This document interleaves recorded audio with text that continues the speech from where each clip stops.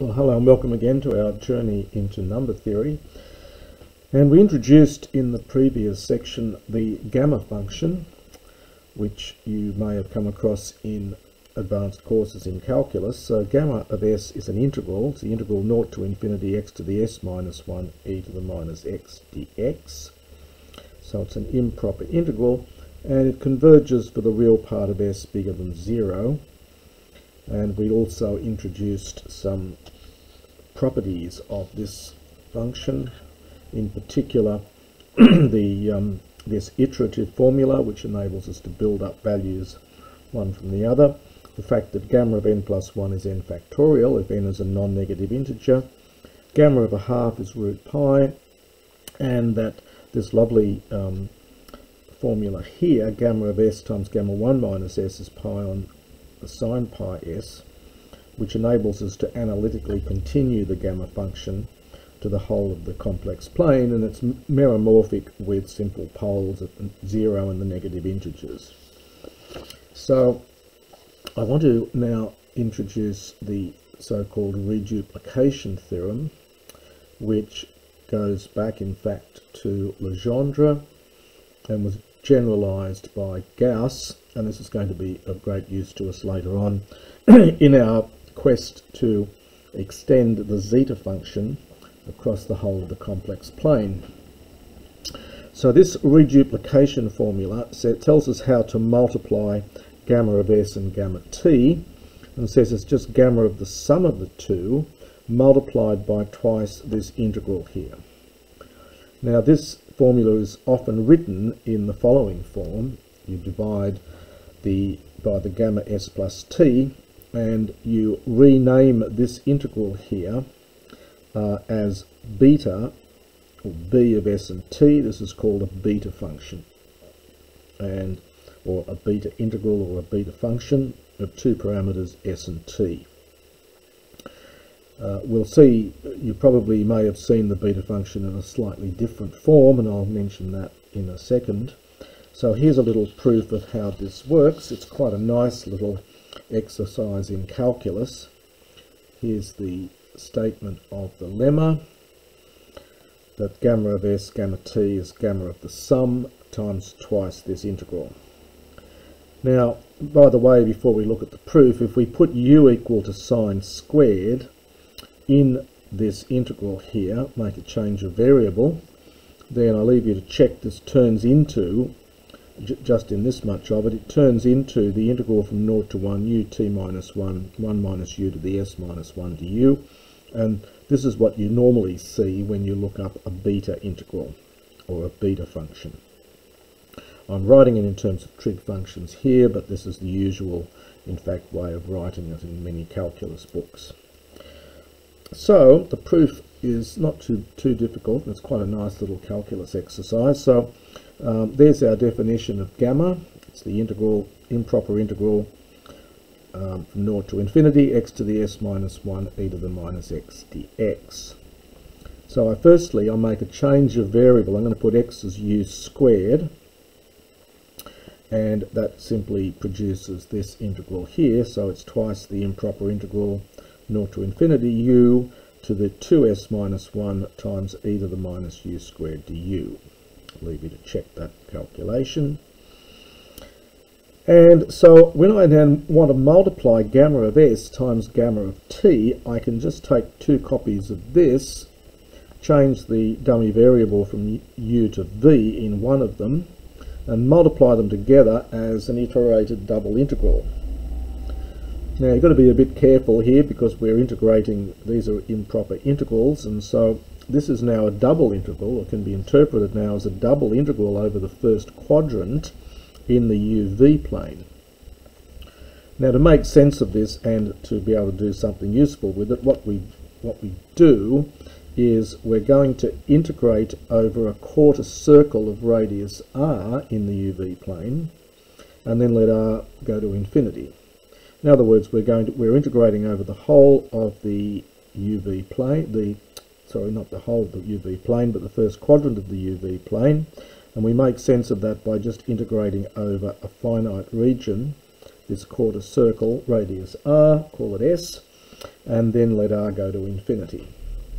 Now you can see from terms like this here, and also the fact that we're doing this over a quarter circle, that polar coordinates will be the way to go.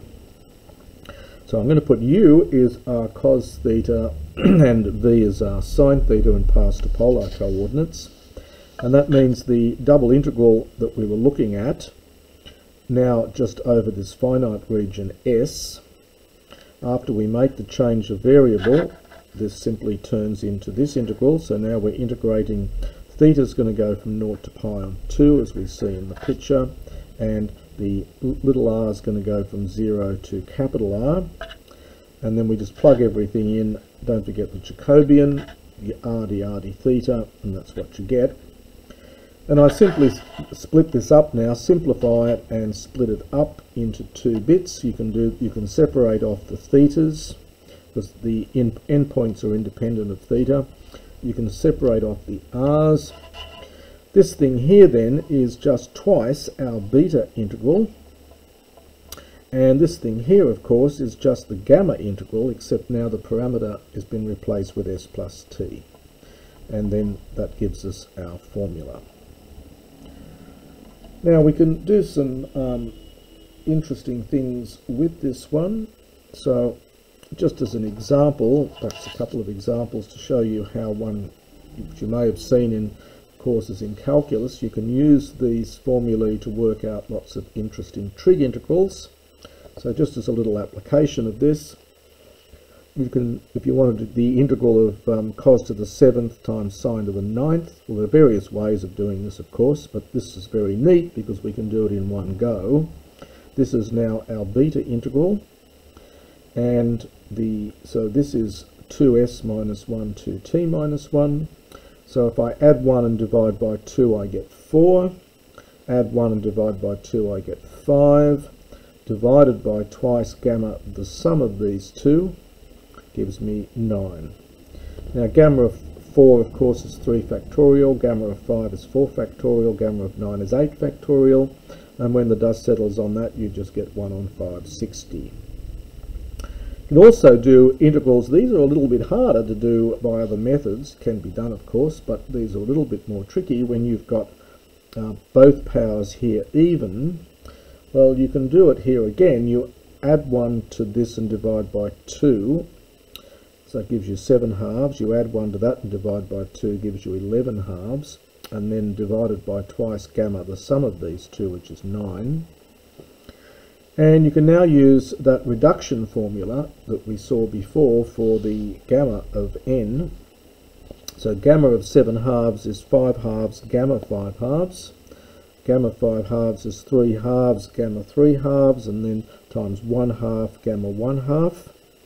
And you can do the same with this one. So you subtract 1, you get 9 halves, gamma 9 halves, and keep going down. 97531 times gamma a half.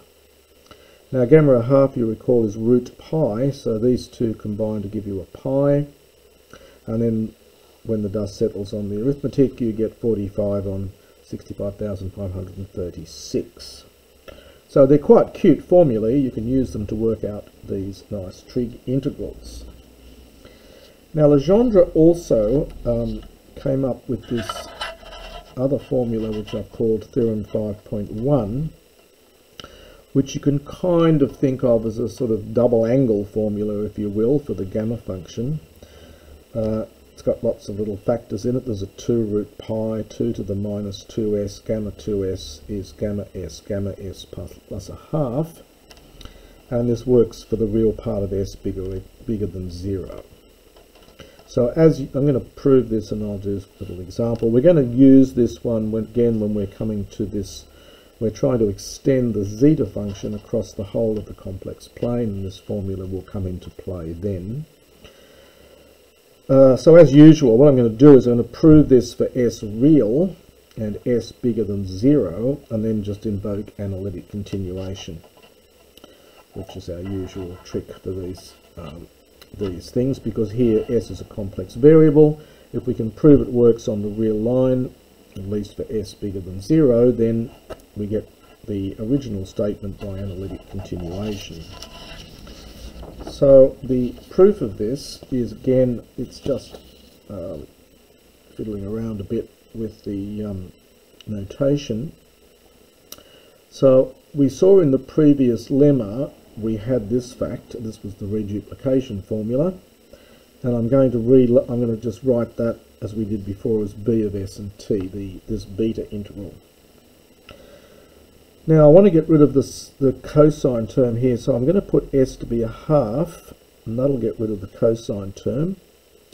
And I'm going to replace the t with s plus a half. And when I take a half of that, I'd simply end up with this nice integral for sines of to the 2s of theta d theta. So I let j be this integral. So let's just give that a name and call it j. And I'm going to make a change of variable at this point. I'm going to put u equals 2 theta in this integral. That will turn it into this one, which you can see by just a bit of simple calculations. It'll turn the pi on 2 into pi and so on. It collapses down to this. And then by symmetry, I've got a half of this integral. Well, that's just a half of this one's going to be 0 to pi on 2 by symmetry. So I end up with this integral here. So this j then we've defined to be a half b of a half s plus a half. So that's what we did. We defined j to be this, and that was equal to this quantity. On the other hand, it's also equal to, on the other hand, if we can simplify this using the double angle formula, so this j is also equal to 2 sine theta cos theta to the 2s, 0 to pi on 2 d theta. I can pull out a 2 to the 2s and just rewrite that, obviously. And this thing here is simply going to be, well, we need an extra factor of 2, so it's 2 to the 2s minus 1. This is just the beta integral, replacing s with s plus a half and t with s plus a half. So putting that all together, that gives me 1 half, b of a half s plus a half is 2 to the 2s minus 1 times the beta integral s plus a half, s plus a half. Now if you rewrite all these in terms of gammas, and using properties A and C above, this double angle formula, so-called, falls out. So I'll leave you just to check the little bit of algebra required there. Before we move on, I want to just show a little example of what you can do with this double angle formula, because it enables us, in fact, to calculate trig integrals with these, with fractional powers, at least with the powers of a half in here, which is quite nice. So using the reduplication formula, so I just add 1 to this and divide by 2, I get gamma of 9 quarters. Add 1 to this and divide by 2 is gamma of 7 quarters. And then the sum of these two is 4, so this is over twice gamma 4. Now the trouble is we don't know what the hell's gamma of 9 quarters. Well, I chose the numbers carefully here so that if this is s, then this is s plus a half, and so I can use that double angle, that double angle formula we just had, and I can write that as 2 root pi 2 to the minus 7 halves, that's minus 2s, and then gamma of 7 halves, and on the bottom gamma of 4 is 3 factorial. Now again we can reduce this one down. If it's gamma of 7 halves, that's 5 halves gamma 5 halves, and that reduces to 3 halves gamma of 3 halves times a half gamma of a half, as we saw before. And gamma of a half is root pi, so the 2 root pi's combine, and when you simplify all of the terms you get there, it turns out to be 5 root 2 pi on 256. So you can use these, except the numbers here are nicely rigged so that it came out nicely, but you can do some trig integrals with some fractional powers using this double angle formula. This is a very simple application of it.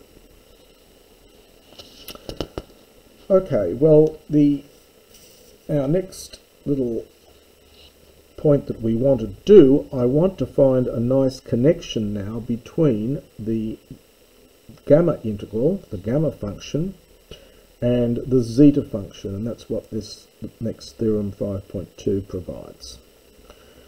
So let us just enjoy what the theorem says. So if the real part of s is bigger than 1, it tells us a formula for multiplying zeta and gamma together. It gives us some connection between zeta and gamma, and it turns out to be this integral here. It's the integral of e to the t minus 1 inverse times t to the s minus 1 dt.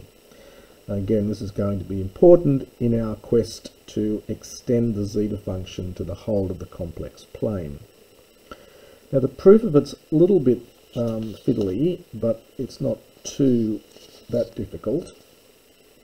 Firstly, we need to check that everything makes sense. This improper integral actually converges, because you see you've got, this is for the real part of s bigger than 1, because you see at t is 0 we've got some problems, and at t is infinity it's improper. So we need to just be a bit careful about what we're doing here. So t is real, so if t is near infinity, then e to the t minus 1 inverse is roughly, you can ignore the minus 1, this roughly gives you e to the minus t, and the integral from 1 to infinity of e to the minus t converges, and so that tells me then that this integral here converges. Actually, I should have said the integral of e to the minus t times t to the s minus 1 converges from going from 1 to infinity. So that's fine. So that converges uniformly on any compact region with the real part of s bigger than 1. On the other hand, if t is near 0, then e to the t minus 1 to the minus 1 t to the s minus 1, well, this thing here, if you think of the series of this is roughly t, and if t is near 0, this is roughly t, so this is 1 over t, and that gives me t to the s minus 2, and the integral from 0 to 1 of t to the s minus 2 dt is finite, and that tells me that this integral, the integral from 0 to 1 of this converges uniformly for real part of s bigger than 1, and so at the two extremes of 0 and infinity everything's fine, so the integral from 0 to infinity now of e to the t minus 1 inverse t to the s minus 1 dt represents an analytic function for real part of s bigger than 1. So again, by analytic continuation, it suffices to check the formula works. It makes sense for s is equal to x, where x is real and bigger than 1. So we come back to our integral, and we're going to do a little bit of some clever trickery on this really. Firstly, I'm going to factor out e to the t out of the denominator, and so I can take that up the top as e to the minus t, and I'm left with 1 minus e to the minus t. Now, if we peel off those two terms and look at 1 over 1 minus e to the minus t, we recognise that this is going to be the sum of a geometric series, which is 1 plus e to the minus t plus and so on, and that's the limit of this finite geometric series. So we're just taking the series of 1 over 1 minus e to the minus t and then writing that as a limit of a geometric series. Now I'm doing, the next step is the one where you may be a bit nervous, because I'm going to interchange the limit and the integral. It's an improper integral and a limit. I'm going to interchange the two of those. I'll come back and talk about why that's valid in a moment, but let us assume that we can just do that. So I interchange these two. I'm going to pull this one inside here and write this as a finite sum then, k equals 1 to n plus 1 of e to the minus kt, and I'm still left with t to the x minus 1 dt. Now at the next stage, this is a finite sum, so I can interchange the sum and the integral without any problems. That's fine. That's all I'm doing there. And I'm going to make a change of variable here. I don't like the kt, I want just a single variable, so I'm going to put the u equal to kt in there. And so I do that, I get the limit as n goes to infinity times this sum of the integral, and when I make that change of variable I get this in the integrand. Now notice then I can split this up as the sum. I'm going to get k to the x in the denominator, so I can take that out as 1 on k to the x, that's independent of u, times the integral of e to the minus u to the x minus 1, and lo and behold, there is our lovely gamma integral, and there is our zeta function. It's just zeta of x. Now the only thing you should be nervous about is the fact that I interchanged the limit and the integral, and so let me say just a little bit about that. So just a little note here, the interchange of limit and integral can be justified by invoking the dominated convergence theorem from integration theory, which you may have seen in some calculus courses. So it says the following, it says if you've got a function which is integrable, that is, you can take its integral on some region and it's finite, and you've got a sequence of functions whose modulus is bounded by that g for all n, then if that sequence of functions tends to f of x, then the integral of that sequence of functions tends to the integral of f. That is, I'm saying that the limit of the integral of fn equals the integral of the limit of the fn's, and the limit of the fn's is f. That is, you're allowed to interchange integral and limit, and under the assumption that this goes to f of x for, well, for almost all x except on a set of measure 0. So what I've done here is I've taken my fn to be this sum that we had, and I looked at the modulus of this, so I looked at the size of this, and we summed the this is a geometric series in here, so I sum the geometric series to give me this. I can toss away the term, that term there. This is 1 minus this is less than this, and this was the g in this dominated convergence theorem, and we know that the integral of this one converges, so this function here, this g, was integrable on 0 to infinity. The size of our fn's is less than g, and that meant we could interchange the limit and integral for this sequence of functions. Now this integral that we had arises in statistical mechanics, of all things, and is sometimes known as the Bose-Einstein integral. Simple example of this one, if we've got this integral here, well, by our formula this is zeta of 4 gamma of 4. Now zeta of 4 is pi to the 4th on 90, it's one of the values of zeta, and gamma of 4 is 3 factorial, and that collapses down to pi to the 4th on 15. Now in our next section we're going to develop the functional equation for the zeta function, and that's going to enable us to take an analytic extension of zeta across the whole of the complex plane.